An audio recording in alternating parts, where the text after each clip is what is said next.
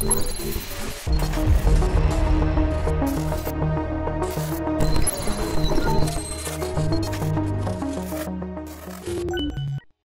to the Silicon Slopes podcast. I'm here with Sean Roylance, who's the founder and CEO of Rain Retail Software. How are you, Sean?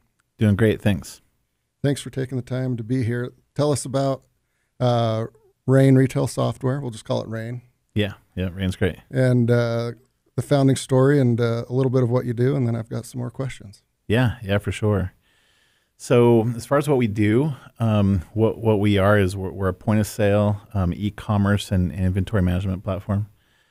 And so we kind of put that all together into one system. It's all cloud-based. It's all SaaS kind of setup. And so a lot of times the way I describe it or the way I think about it is, how like with Walmart, you can go into the store and buy, you can go online and buy, you can buy online, return in store, all that kind of stuff. And so we deliver that kind of functionality to your main street mom and pop retailers. We're really big in the craft industry. We've been doing very well in musical instruments, in outdoor sporting goods, and other kinds of main street retail stores. So that's kind of our bread and butter. But it really is like your mom and pop shops. Like our largest client has in the ballpark of 15 store locations.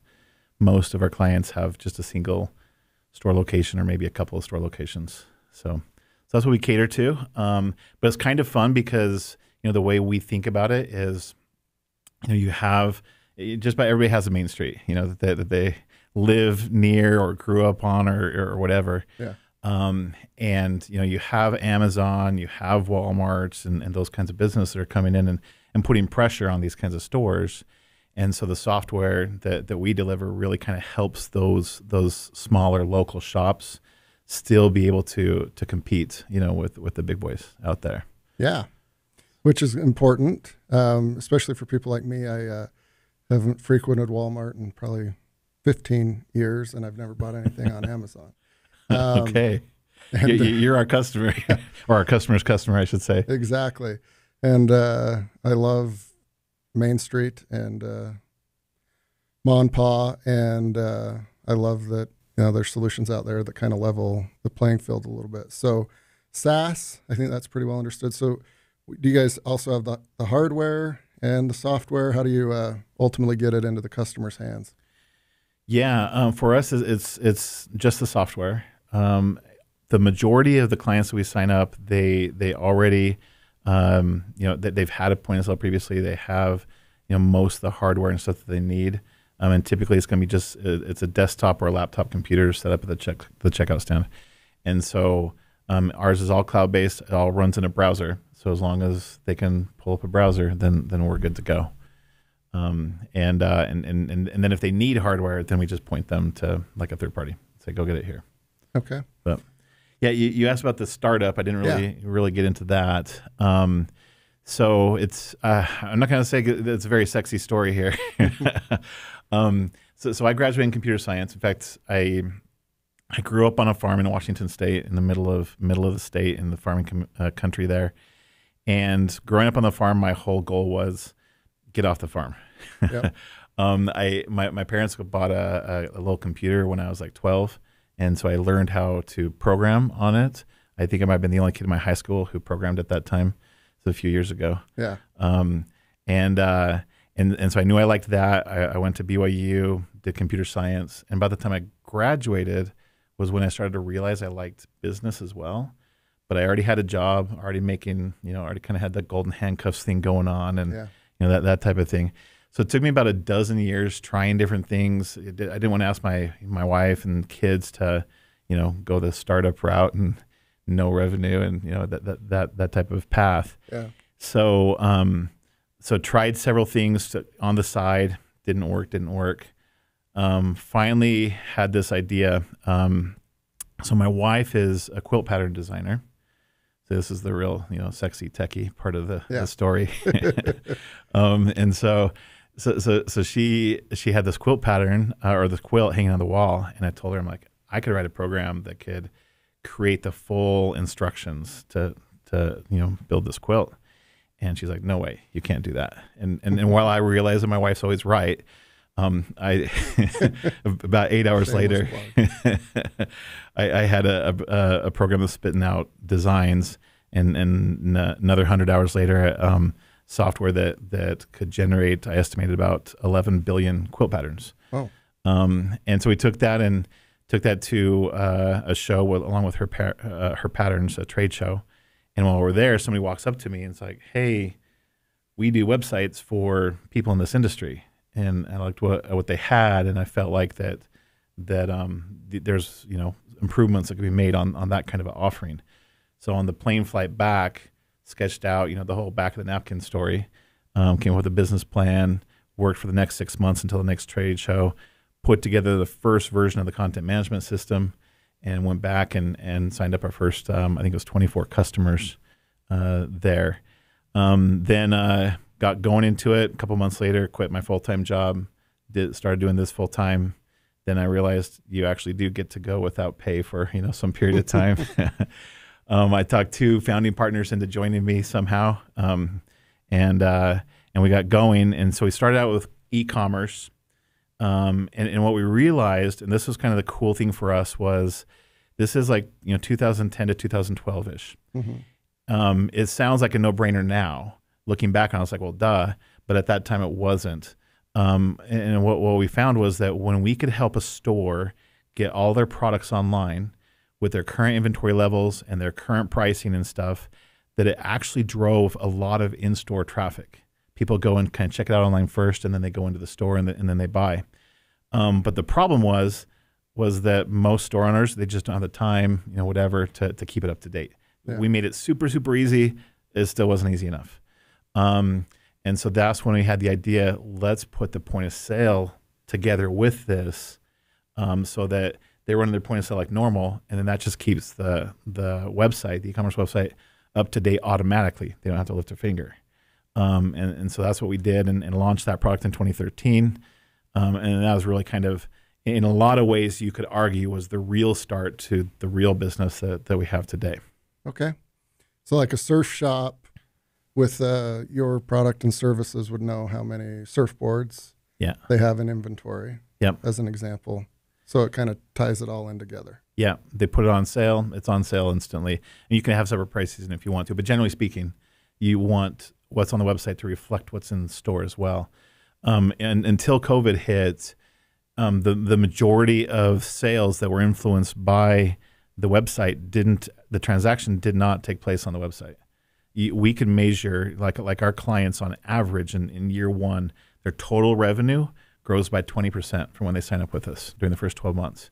But the vast majority of that still occurred in store. So it really it kind of started the buying journey, but people still finished it in store. And so you're able to discern that through somebody who's looking at a red sweater in a boutique 5 or 6 times, and then they end up buying it 2 days later in the boutique? Yes and no. I mean, maybe we're taking too much credit. But the big thing that we know is we know the industry averages. Okay. And so then we see the growth that our customers experience, and what they're experiencing during those first 12 months is 20% more. And then we can also see, month 1 what it was, what month 12 is, and see those trends. Yeah. Absolutely got to give credit to the store owners for sure, 100%. And you could certainly argue that some of them they're on a good path anyway. Yeah. But industry averages here, our clients, going up. Yeah, of all the KPIs and metrics out there, that's a pretty easy one to understand. Month 1 versus month 12. Yeah. Yeah. Okay. All right. So I assume you've got the usual marketing strategies of getting your product in front of these folks, but is word of mouth with these small retailers important? Word of mouth is definitely important for us, for sure. You're right. You follow the normal strategies, the SEO, PPC, email, etc. Word of mouth is big. Another one for us, a couple that are maybe a little out of the ordinary. One is we actually still do physical mailers. And then we do cold calling, and we cold call behind those physical mailers. And so that just kind of warms it up for people a little bit. And then trade shows. except for last year. Right. So every last year, that's always been a critical part for us. Yeah. How many trade shows a year do you guys try to do? We've been in the ballpark of 15 to 20. Okay. As things come back online and we're making progress in a couple different areas, that's probably going to bump up, if anything. Okay. All right. So you did mention COVID and impacts, but it's pretty easy to see the impact of COVID on a Main Street bakery or boutique or surf shop. And then how did that trickle down to you guys? Yeah, a whole variety of ways.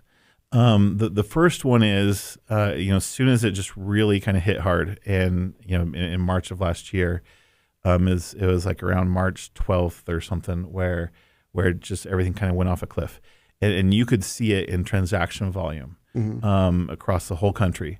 That it just one day it was normal, and the next day it was just dramatic drop. And so what we did is immediately we built in a feature, and I think it was within 2 or 3 business days, had out a curbside pickup, and then like pay at pickup and that kind of feature. To my knowledge, for a platform like ours, we were the first one out there that was able to deliver those kinds of features for people. And you could see there's still this 2-week just drop. And then around the beginning of April, kind of bottomed out and then started coming back up again. For us, our clients, they were hurting for sure. I'll say though that it's surprising to me that if you look at the number of store closures from the prior year, and then look at the total store closures from last year, whether they cited COVID as a reason or not, that it was up a little bit, but it wasn't up that much for our client base, at least. So this is kind of what I call specialty retail, a lot of hobby kind of retail stores. They really pushed through and weathered the storm. And so there wasn't this huge uptick in closures. What we did see is that optimism about where your business is going, the confidence of where, what the future holds, that certainly took a big hit. And so from a sales standpoint, it makes the sales conversation a lot harder when you're saying, hey, Mr. Store Owner or Mrs. Store Owner, you have, here's some software that can help you. It's going to cost this much money up front and ongoing, whatever. For them to pull the trigger on an outlay of an expense when they're not sure what next month is going to bring, made it a harder sell. We still got a lot of sales, but it's more complicated for sure. Yeah. Well, moving fast within 2 days to have curbside, and that is pretty intuitive, and I'm sure your customers appreciated that. Yes. Yeah. We had a bunch of customers in states where they pretty much just said, you can't even have your store open. Yeah. And so we had stores, all over the country that were like, thank you so much. This saved my business kind of thing. Yeah. And then so many other ones where it had a big impact. One of the things that we're able to see that as far as this segment of retail stores goes, if you're a brick and mortar retailer, just kind of broadly speaking, the vast majority of your sales were occurring in store. Like, I'll speak loosely. I'll call it 95%-ish of sales were occurring in store, and the other 5-ish was occurring online. At the peak of kind of the real scare or shutdowns or whatever, that shifted to about 1/3, 2/3. Okay. So you went from 5% to a full third of your sales, on average at least, occurring online versus in store. Yeah. So yeah, big impact. It's come back down, but I think that there's we're seeing evidence that just consumer behavior is probably permanently altered at least a little bit. Yeah. To where more and more is gonna just permanently happen online. But in some ways, for physical retail stores, you can maybe make an argument that this has actually helped consumers realize that, actually my local store, I can do business with them online. I don't have to go in store all the time. Yeah. And so that helps kind of develop those behavioral patterns, that I think will be nice, in future years. Yeah. Buy something at 3 p.m. or 3 a.m. Exactly. All right. And then kind of fun, I guess, to see pretty real-time data on what's happening in the Main Street retail, right? Like you guys had a pretty good idea. Yeah. Oh yeah. Yeah, we don't have to worry about like what the news is reporting. We know what the truth is. Yeah. Yeah, it's funny how that works. Very cool. And as you know, founder and CEO, I ask this question quite frequently on the podcast. How do you divide your duties? Where do you focus your time and energy? Do you kind of focus what you're good at and what you enjoy, or do you have to keep your finger on the pulse of the entire company? So that answer has changed over time. Early on, since I had the tech background, you know, and so on, I was the initial programmer, and then led our initial, you know, team as we started to form a development team and so on. I have my two founding partners. We've been very fortunate in that our natural talents, abilities, interests have been super complementary. Initially, you know, my partner Brian, he did the sales, and we kind of collaborated on marketing. And then Milo was the do everything else guy. Yeah. He is the guy who's kind of you know, very detail oriented, made sure there's so much else to happen in the company, made sure it all got done. Yeah. But where it's shifted lately, besides the software side, I'm naturally inclined towards numbers. Yeah. And so as we've needed to develop KPIs and really manage the business at a little bit more of a sophisticated level, that just kind of came naturally to me. And so a few years ago, I shifted out of programming and sadly haven't really hardly touched it since. But I kind of, you know, manage the company in that fashion, you know, really from a numbers-based standpoint. I also still feel that like the personal connection is super, super important, and really push that within the company, you know, as a priority. But the numbers, you know, gotten, I think, pretty good at being able to use the numbers to manage the business. Yeah, absolutely. And, you know, we were talking a little bit beforehand and on a phone call earlier. The numbers are adding up because you guys were acquired by a private equity group recently. Yeah, you know, it's one of those things. My partners give me a hard time about this. When we first started the business, my goal, I think, was really, I probably had two goals. One was do this, you know, start a business, and the second one, from a financial standpoint at least, was pay off the house. Yeah, that was my goal. And then as things got going along, and you know, after that 2013 launch of the combined point of sale inventory management e-commerce platform, I think that's when we really started to see the potential of the business, and that had so much more of a potential. But even then, you know, like, do you go after VC money? Do you go after private equity money? Do you sell? And when, on all those questions. And so we started to ask, you know, those kinds of questions, or people asked us those questions. We started getting calls. It feels like maybe around 2015, 2016. You know, just eventually calls and emails, just a constant. Yeah. You know, it's just a constant stream of those. And so I started fielding those after a while, because I thought, I'm going to need to at least know how to talk the talk and answer the questions and know what are the numbers that they're concerned about and that type of stuff. So I started doing that. But for us, we even kind of explored it, but just wasn't the right time, and until it was December before COVID. And we actually decided, all right, now's the time. We're going to find a private equity group. VC was never our path. Yeah. As you know, a VC can be a great path for people. But one of the things I feel like maybe a lot of times isn't romanticized so much is there's a non-VC route also. Yeah.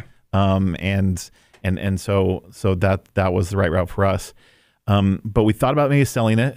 But what we really wanted was, let's find a PE group where we can sell some of it, you know, take some chips off the table, de-risk a little bit there, but that also kind of saw the vision of what we could still accomplish, where we could do, you know, organically, but then also inorganic kind of growth opportunities as well. And so we hired an investment banker, started that process, and the investment banker, this is December, and he's like, you know, we could find a buyer in 2 weeks if you want. It's like, but if you want to do it right, you know, here's this 6-month process that they outline. I'm like, all right, we'll do it right. Because I mean, it's only going to take like some major disaster to derail this at this point. Right. And so COVID, I swear, wasn't my fault. We didn't tempt fate or anything. Anyway, COVID came right in the middle of that, just killed it. Then as we got, we'll work through the summer and stuff in the fall, the group, the investment banker kind of came back around. Was like, hey, look, conversations are heating up.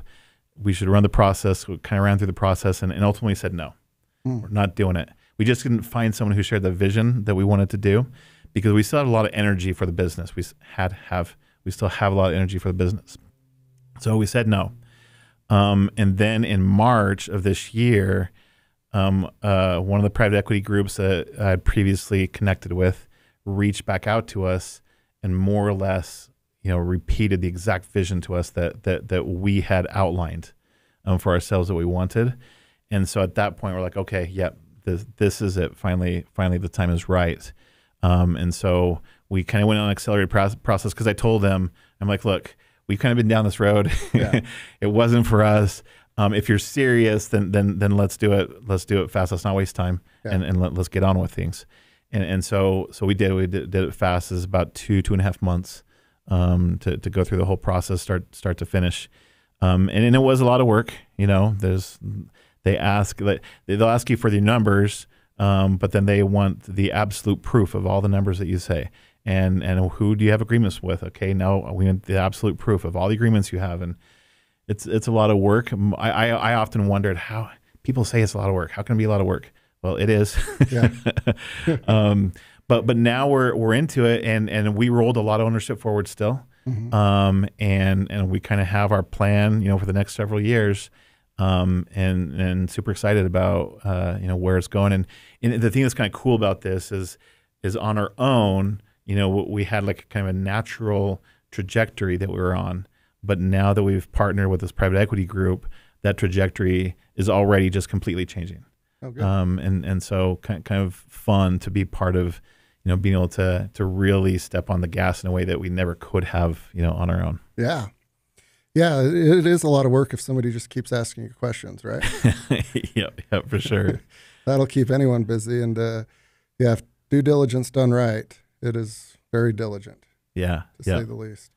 Well, that's quite the experience from the quilting show and whipping up a program to kind of an end goal for a lot of entrepreneurs, which is take some chips off the table or sell the whole business.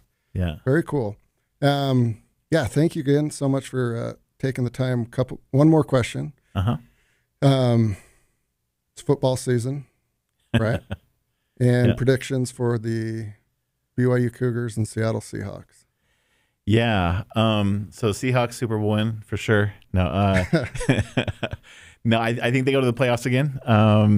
And once you're in the playoffs, who knows? The Giants won a few years back when they were the wild card. Yep. We had a couple wild card winners, so just get your foot in the door and then see what happens.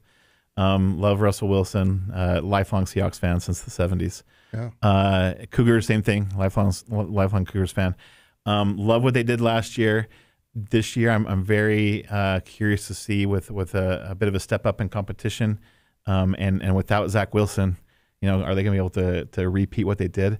But they have so many pieces. It seems like the team is as deep as they've been, in years. So very excited to see what they're able to do this year. Yeah. Prediction though, I don't know. I got to go with my heart. We got to say double-digit wins. Double-digit wins. So, yep. All right. And I think that Seahawks made the playoffs with like a 7-9 record not that long ago, right? That was their first under Pete Carroll, their first playoff appearance, and that's when the Beastquake happened, when Marshawn Lynch went like 65 yards and ran through the entire Saints defense. Beastquake. So, yeah. All right, very cool. Thank you, Sean, for taking the time. Yeah, absolutely. My pleasure. You bet.